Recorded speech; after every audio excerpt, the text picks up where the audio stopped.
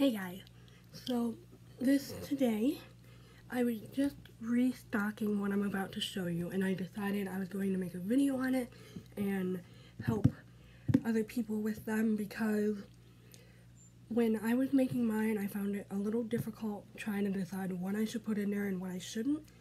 So today we're going to be talking about what I like to call panic boxes, but they're like coping boxes.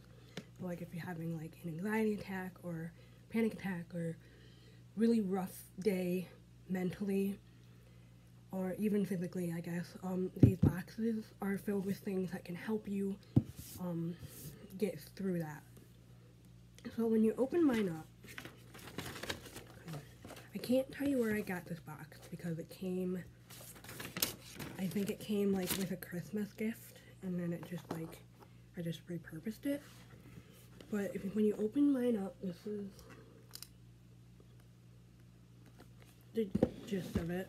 And then I also have a list in mine that basically gives you a rundown, so if you're not me or if I can't think clearly enough to know what I need, this helps.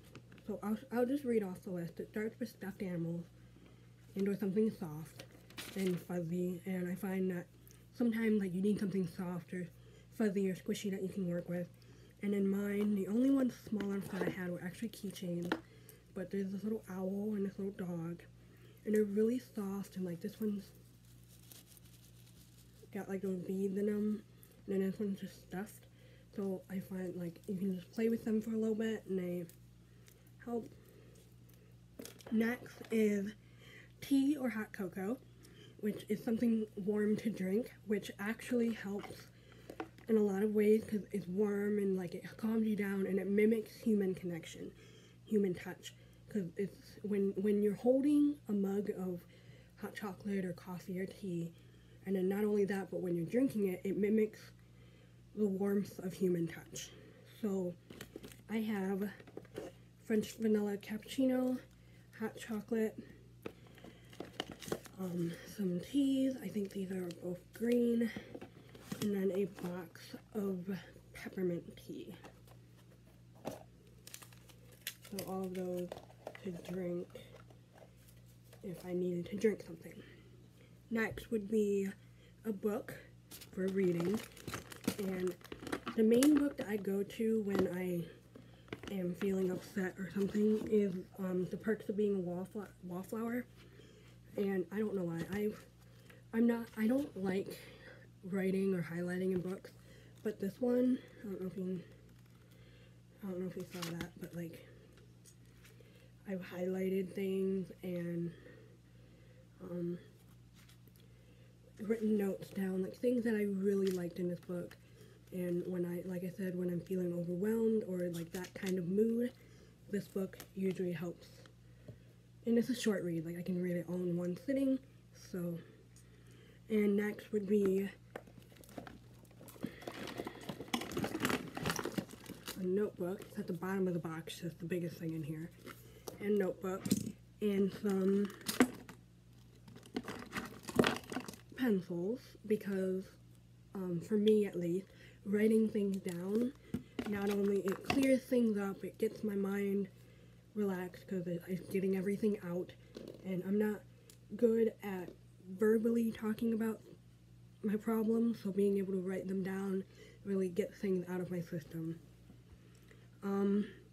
Next I have gum, and here's a box of candy and some suckers, and it's just things to chew on. Okay, so I was in the middle of recording and it just stopped recording, and I tried again and again and again, it wouldn't record. And now I'm on my phone, and we left off with candy and gum, which I didn't realize, so I finished the video just without recording it, because that's what people do, right? Yeah. Okay, so, just things to chew on, is like mints and suckers and little candies and gum. And after that, I have a Rubik's Cube and my cat's going crazy, and a fidget spinner. Both of these are something to concentrate on, or something to do with my hand, something to really focus on. What? What? You wanna say hi? Say hi. Yeah, say hi.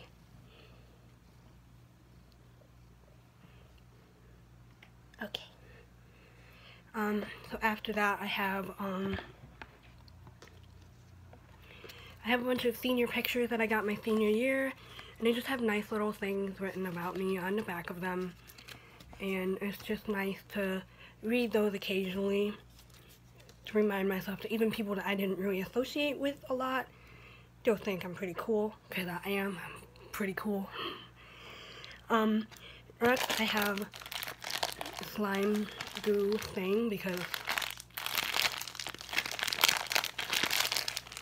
it's very self-explanatory, just something to squish and play with. And I think, oh, I have headphones to listen to music with, because sometimes that's all you need.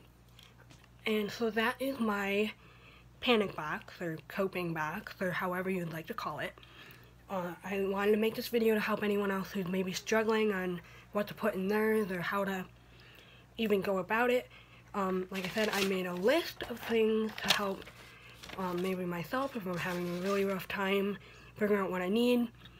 Or I also have it written on the board just right behind you guys, my calendar and stuff, written that my panic box is by the bedside table. So if I'm having like an episode, someone, at least hopefully, someone would know where to go, and then it has a list that could help them figure out what I need. Luckily, I haven't gotten to that point. I've only had to really need this maybe like twice.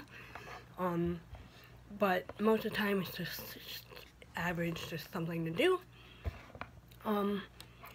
I will, yeah, so hopefully this video will help you know something to drink, something to play with, something to focus on, something to like write stuff down. Any of your coping methods that you use, healthy coping methods that you use, to put in one spot. So before I had the box, I would just have it all over the place, and just having it in one spot is really helpful because you know where to go every time. You know it's gonna be there. You know what's there. So yeah, just having a box, I really recommend it, even for people who don't have like anxiety or anything like that, that would, you know, would require one. Even just the neurotypical people, just having one still I think would be helpful, because like everyone gets stressed, everyone gets overwhelmed, everyone has a time when they're feeling like their world is crashing around them. I think having something to help zone you in and calm you down is really useful, that everyone should have. So I hope you found this video helpful or informational or anything of the sort. Comment below maybe your things that you would put in your coping box and or why. Maybe things that, yeah, you would like to put in yours, or any questions or anything like that. I'd be so happy to help you. Thank you so much for watching. I really hope you liked it. Bye.